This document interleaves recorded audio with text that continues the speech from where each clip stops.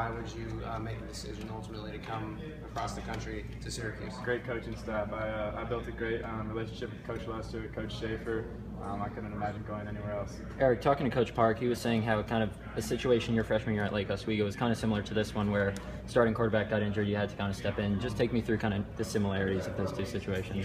Yeah, 14-year-old going in against the varsity. I never could think of that. So that was getting thrown into the wolves right there.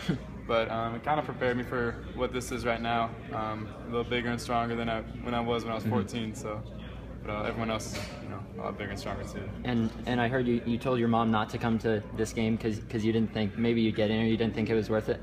Yeah, I mean that's a long trip from Oregon, so I just told her, it's all right. You don't got to get a ticket. So. Is she coming out for this one? She is. What about the Wake Forest defense? What you've seen on film? I mean, they're a great team. They're very disciplined, so it'll be a challenge, but looking forward to it. How helpful has Terrell been since his injury and talking to you? I mean, he's been great ever since the summer. So he's always been supportive. He's always been, helping me out. He's never been about himself. He's always been about, making others better, making everyone around him better. So he's been great. Now that you are in the driver's seat, what can we expect from you against Wake Forest? I'm just going to go out there, work as hard as I can, do the best I can for my teammates. We don't know a lot about you, true freshman and all. Can you tell us something that we may not know already? I don't know about that one, so I'll get back to you. On or off the field? On or off the field? Well, I guess I'm a business major. I don't really know. I'm tripped up on that one. Tell me what's behind the nickname Sunshine. I talked to Andrew for a little bit. He told me the story behind that one. Well, I had long hair when I came here. It's killing our sound. Yeah. So I had long hair when I came here. I actually forgot to get it cut, and I never knew where I could get a haircut around here. So I just kind of grew it out. And then one day someone called me Sunshine, and then from there it just stuck. And once I cut my hair, everyone was pretty upset. So. I understand Wake Forest recruited you a little bit. Yes, they did. Just walk me through the process. A coach came out and saw you. What was your interactions like with him? Yeah, I mean, a lot of coaches, the recruiting stage, it's a challenge. So they actually got a commitment, so they stopped recruiting me, which then I just moved on. That's what happens. So this game doesn't really have any extra meaning for you, being Wake Forest, does it? Oh no, it's just hang out. How much different has game preparation been for first and second college game than maybe back in high school? Oh, that's a lot more. I mean, we put a lot more work in here. So a lot more film work, going over coverages, all this. So it's a lot more than high school. And then taking a look across the country, there's only a few schools that played more freshmen week one than Syracuse did, and obviously, you were one of a lot of freshmen who got in the game, got a ton of yards. I mean, what's it like being part of this freshman movement, this youth movement, kind of at Syracuse here? I mean, all of us freshmen, we get along really well, and the older guys do a great job of bringing us in, making us confident.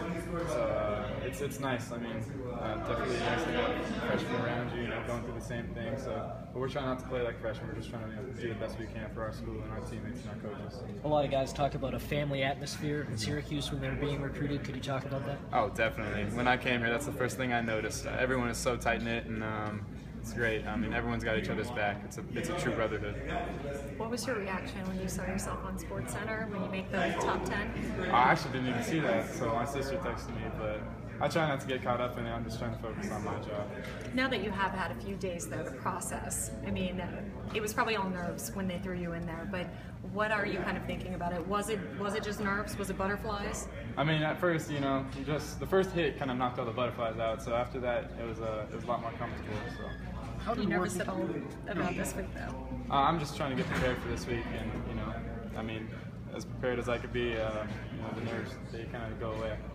How did working out with the Barton team, and maybe within that, working out with a lot of older quarterbacks, maybe when you were early in high school and middle school, guys who went to play in college and drive the NFL, how did that prepare you for kind of being a college quarterback? I mean, it helps a lot. Training with the best, it really pushes you, makes you work harder and better. So I mean, it was definitely helpful for me. Did you grow particularly close with any of those guys? Yeah, I mean, all the West Coast guys, they went to, either Montana, Willie Fluke there, other guys also. I mean, I have a relationship with them, and I'm in touch with them. Some guys who went to smaller schools, but I'm definitely always in touch with them. They're always texting me, so it's nice to have that.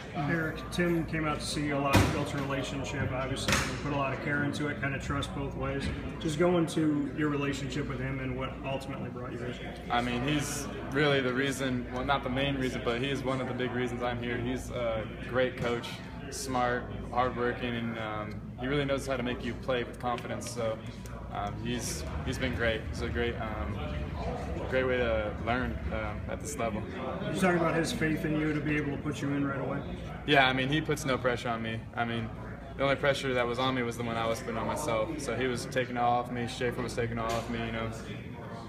Schaefer comes up to me. He's like, "This is why we brought you here." So it's nice to hear.